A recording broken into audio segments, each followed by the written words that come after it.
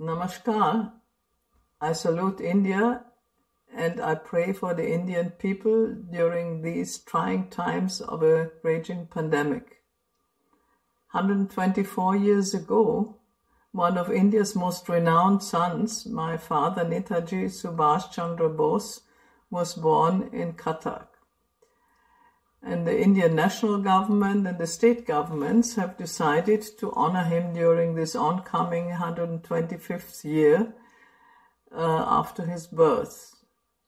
Thank you very much for this decision.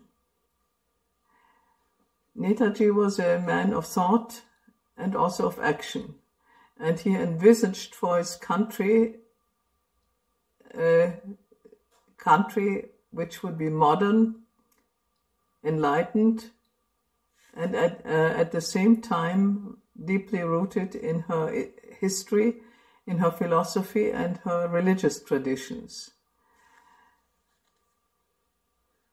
And he foresaw that there would be many challenges to be faced after attaining independence.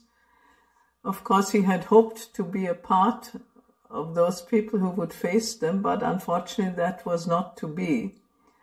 But all of us, we normal people, even if we cannot contribute as great things as the freedom fighters of those days did, can make our small contributions to the well-being of India, of the Indian citizens and the citizens of the world.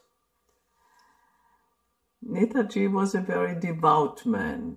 He was a devout Hindu, but a Hindu very tolerant towards all other religions, and he inspired his followers, the members of the INA, and his friends and his family in these sentiments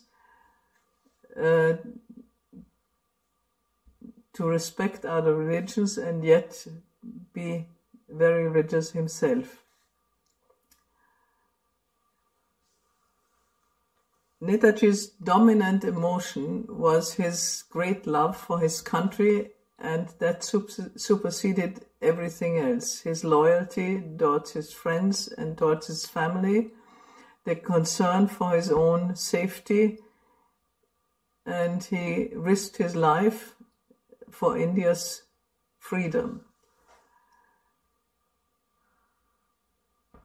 We all can hope to contribute something to our fellow men and women, and I hope that we can all take an inspiration from Netaji's ideas and ideals